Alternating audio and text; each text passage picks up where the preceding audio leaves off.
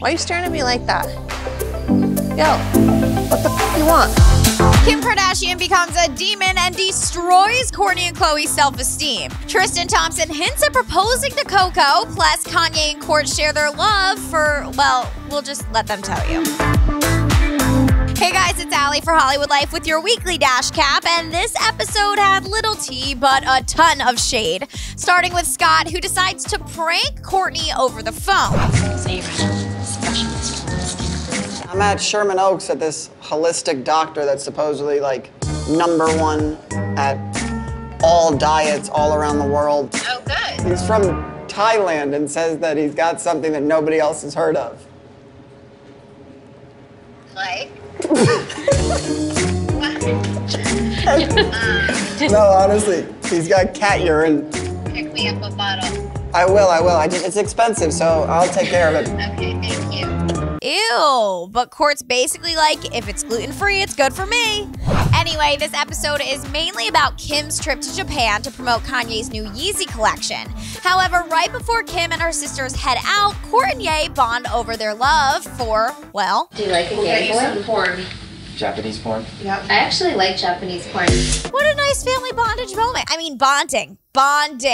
But okay, Kim Ye's paparazzi runway concept is actually pretty dope, and it's interesting to see how quickly Kim is going in and out of buildings to change outfits.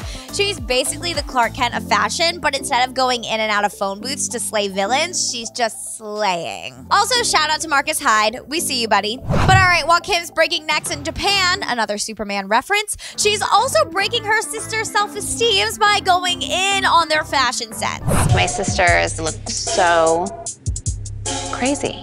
Like, it's actually embarrassing. Kourtney with the Japanese-inspired outfits, and Khloe's wearing silver sequins, turquoise eyeshadow, huge chandelier earrings. They're just like completely clashing and just making my outfit look really bad, and they're ruining everything. I can't even eat dinner because I'm so disgusted with my sister's crazy outfits that completely don't go with my look.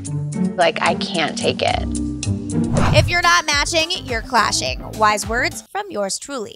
Anyway, Kim K continues to slam her sister's looks and starts calling them clowns. So I gotta be real with you guys. You look like f***ing clowns. Oh, I'm not f***ing kidding.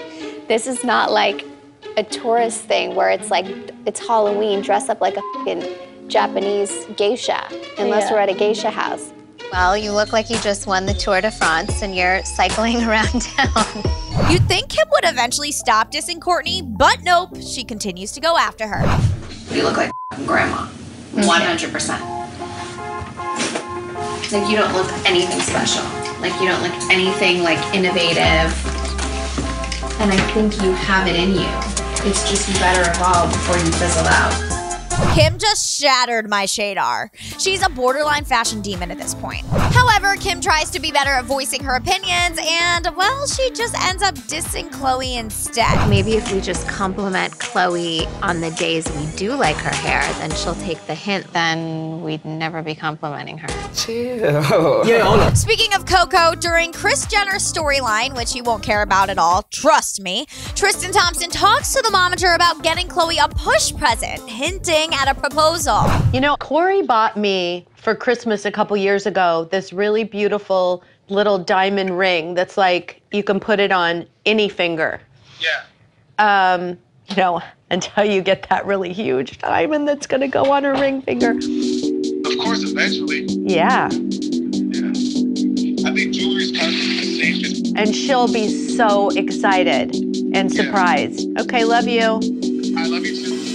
I think Kris meant to say love you until the episode where I find out you're a cheating, lying bastard. Bye! But all right, guys, click right up here to subscribe, hit the bell button down below, and let us know the meanest thing you've ever said to someone in the comments below. Good one. Also, don't forget to watch the show Sunday nights, only on E!